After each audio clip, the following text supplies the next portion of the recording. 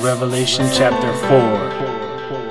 After this I looked, and behold, a door was opened in heaven. And the first voice which I heard was as it were of a trumpet, talking with me, which said, Come up hither, and I will show thee things which must be hereafter.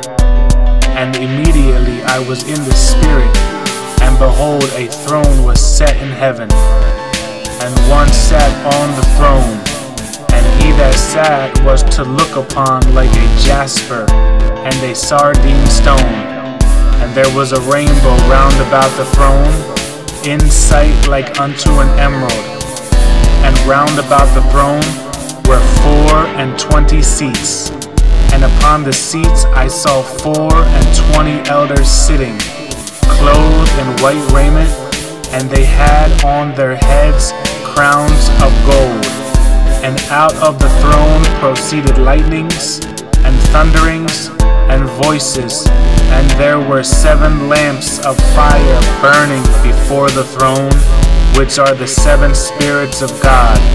And before the throne there was a sea of glass like unto crystal.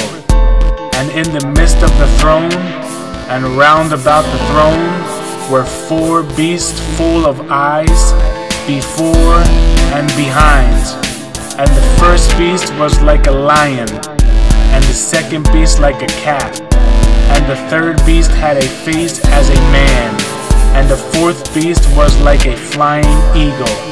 And the 4 beasts had each of them 6 wings about him, and they were full of eyes within, and they rest not day and night, saying, Holy, holy, holy, Lord God Almighty, which was, and is to come.